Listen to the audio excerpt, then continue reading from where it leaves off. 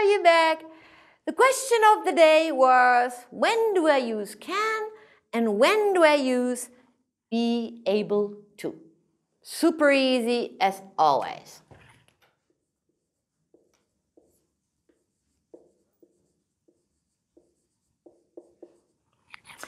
So you already heard or used the verb can. Like,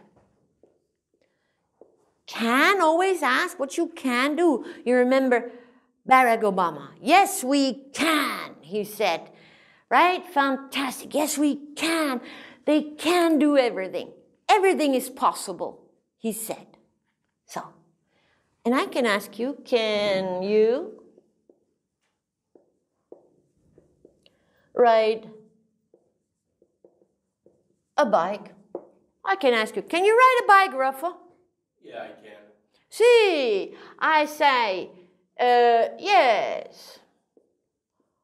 Rafa can ride a bike. Of course you can. Almost everybody can ride a bike. Rafa can ride a bike.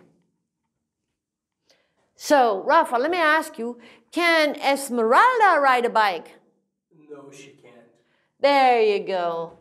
No, Esmeralda can't ride a bike. So you see the structure is very easy with the question, can you ride a bike? No, I can't ride a bike. Here, again, the abbreviation, the short form, as we mentioned in our last video. So, now this here is all the present simple, which I always call in a lesson the always form. That's the way it is, or it's not like that.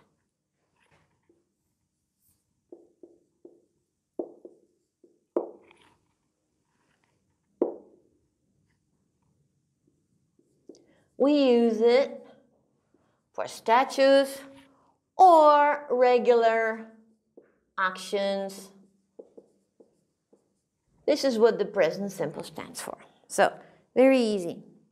Now, as I said, to ride a bike is not a magic. You can learn that. Everybody can learn to ride a bike. It's not magic.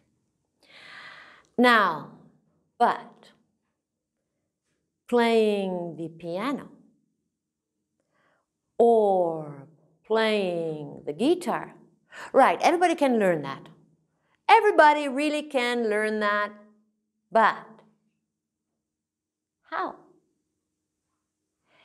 Is it always just the learning, or does it take a bit of talent?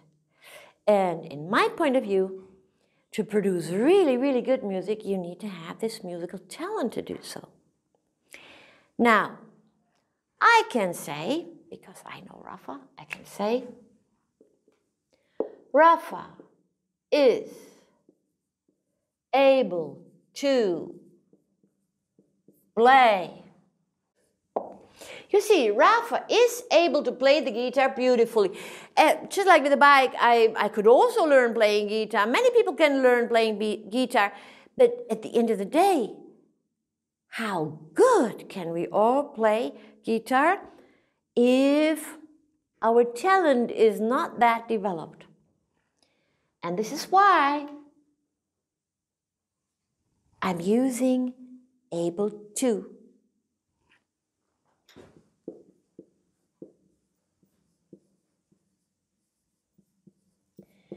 Because it takes a lot to play any instrument really beautifully, so people can feel your music, so people can feel something when you play music. It's completely different than just hammering out the notes. You know what I mean. This is what makes a musician or a successful band, because they not only know how to use the notes in the music, they're able to interpret these notes and put emotion into their music. And this is when, in present simple, I use Rafa is able to play beautiful music. Maybe you are able to sing beautifully. You see, I could also start singing, but I don't want you to run away, you know. So, you know, but maybe you, while you're watching, maybe you are able to sing beautifully. Everybody can sing, but is it always nice? Sometimes when you listen to karaoke, you feel like scratching the wallpaper from the wall, right? So some people are really able to sing beautifully. So this is for the present simple. You can ride a bike, and Rafa is able to play music beautifully. This is how we use it in present simple.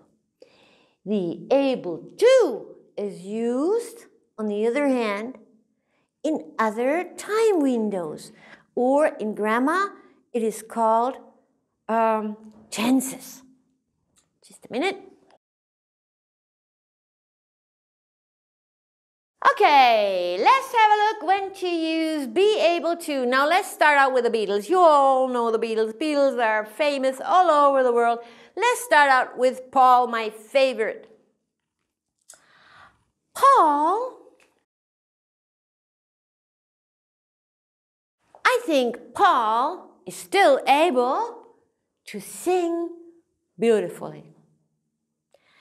Now, God bless John, but let's take him as the best example.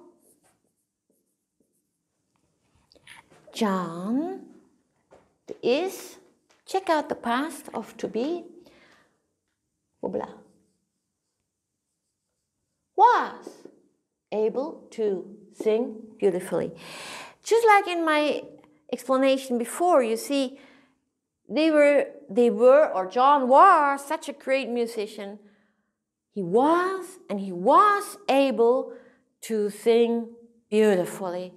Paul McCartney is still alive. He is able to sing beautifully. And it's not just can. I can sing too. I can sing in the shower. Yeah? I don't know if you want to hear it, but I can sing. You see? But here we're talking about something great, something grand. So, Paul McCartney is able to sing beautifully. John Lennon was able to sing beautifully. Now, maybe you have a daughter or a son, and they're still very, very small, but you see a talent. And then you can say, my child will be able to sing beautifully. You have a little kid and you realize, oh, there's some talent, you know, still has a little squeaky voice, but you can keep, or he can keep the tone already really, really well, you know, and listens to music, picks up the song just like that, and she's standing in front of your radio and she starts singing along very sweetly. Then you're discovering a future talent. And then you can say, my child will, future form, prognosis, be able to sing beautifully when the voice has grown. It's a prognosis due to the will. Future. Remember, will is a prognosis. Check out the videos of will. The present perfect, if you're not sure, check out the present perfect. I can say what I call in the up to now form, developments up to now. I can say we have been able to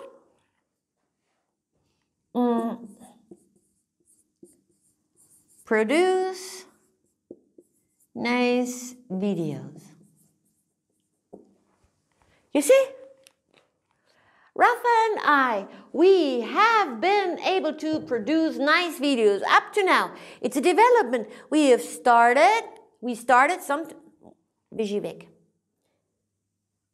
You see, Rafa and I, we have been able to produce nice videos. Otherwise, you wouldn't be watching now. This here, check out the present perfect in our video, is a development up to now.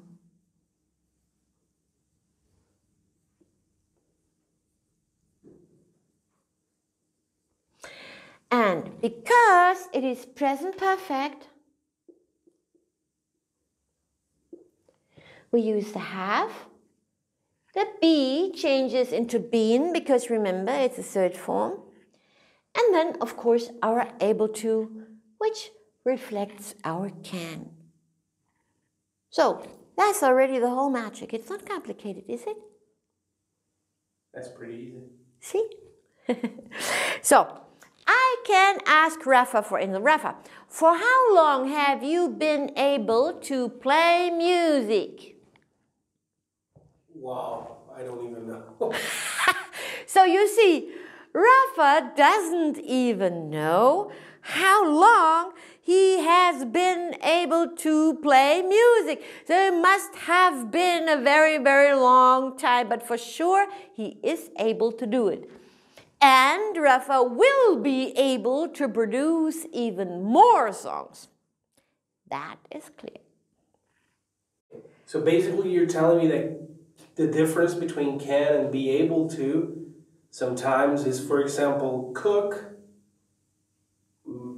Almost anybody can fry an egg, but not everybody's able to make a nice lasagna. Ah, you're saying it.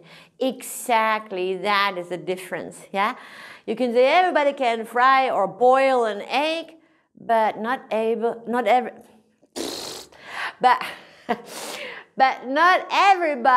is able to produce a yummy, yummy lasagna because it takes skill. However, in the future form or in the past form, this is a bit tricky because there it has nothing to do with extreme skills. It's just a can. The can just changes into able to in different tenses. And then you can recognize if skill is really involved by listening, by the intonation. Intonation means the sound, the force of your voice, and the entire context. That means when I say Rafa is able to produce the best lasagna, then of course you know it's not just like he can ride a bike. No, he's able to produce a great lasagna. Or you have been able to fulfill this project so well. You see the context and the expression and the intonation, my voice, all shows that skill here is involved in the future form. I could also say, I would be very happy if you will be able to complete this project by the end of this week. So you see, here we're talking about skill. I would be very happy if you will be able to complete this project by the end of the week. I'm thinking about how great that will be, and it takes a lot of skill. I know it takes skill and effort to finish it by the end of the week. Yeah. But I could also ask you, will you be able to ride your bike this weekend? And then you could say, yeah, I think I'll be able to ride my bike. I think the sun will shine. You know, it's just a prognosis.